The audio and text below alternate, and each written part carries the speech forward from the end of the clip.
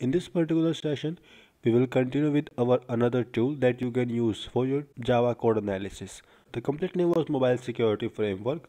So let's get started with the MobSF. For the MobSF, I'm using my Kali Linux here. It doesn't comes with the Kali, so you have to go with the browser here and search for MobSF. You go with the first link from github.com/mobsf. Go with the code and you can download the zip file, or if you want you can simply clone this one as well. This time I'm gonna download this zip file here.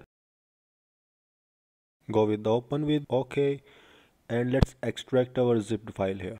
So I'm gonna extract this one on my desktop folder and extract it. Done. Alright, so after this let's go with our terminal and move inside our CD desktop folder, and inside desktop move inside our mobile security framework MobSF folder. Inside your MobSF you can see we have multiple files out there, but we also have a requirements.txt file here. So it means first we have to fulfill all the requirements, all the dependencies, and then we will be able to execute our MobSF. To fulfill all the requirements, just go with simple command like pip install -r and go with your requirements.txt and just hit enter here. This will simply install the dependencies, install all the requirements, and then you will be able to execute your tool.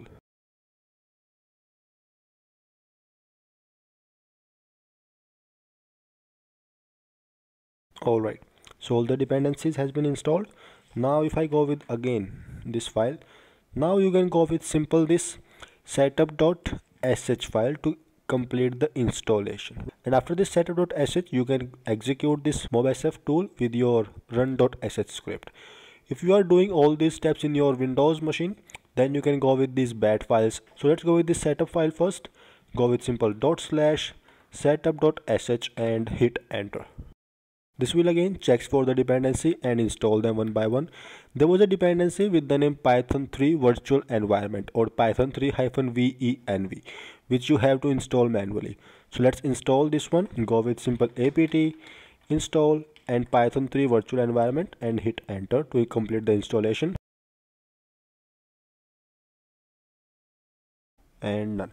So alright, after this one you have to execute the same setup.sh file to install the MobSF and just hit enter.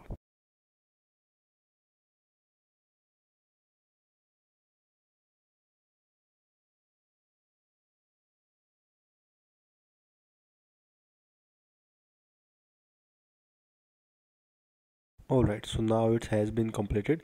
So for the execution part, we now just go with the same run.sh file to execute this MobSF here.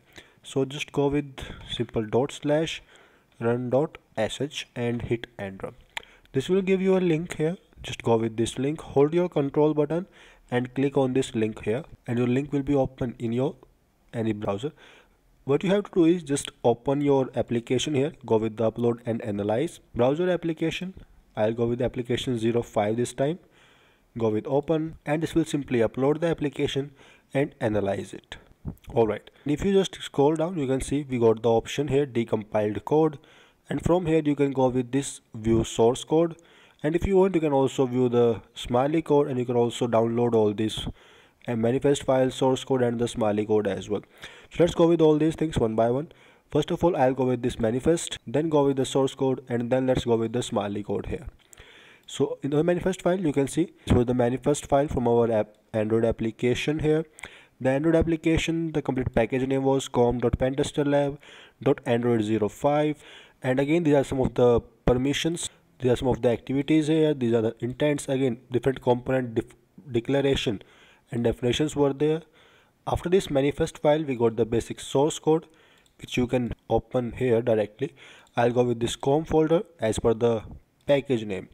The package name was com, then pentester, then android05, and your main activity class will also be stored in the same location. So go with com, go with pentester lab, and from pentester lab go with android05, and here you can see we got the main activity.java class. Just click on it and you will get the source code here. Like we got some import libraries here, then we got some methods, and this was the basic Java code which you can analyze. So you can also use this MobSF to analyze your Java code manifest file, and if you want you can also analyze this Smiley code as well. Go with the same locations and go with the same class. This was my Smiley code here. So if you want you can go with these things here. You can use the Java code, Smiley code, and whatever you want, manifest file as well. So this was your basic MobSF installation and your simple source code extraction part. Have a good day and stay connected.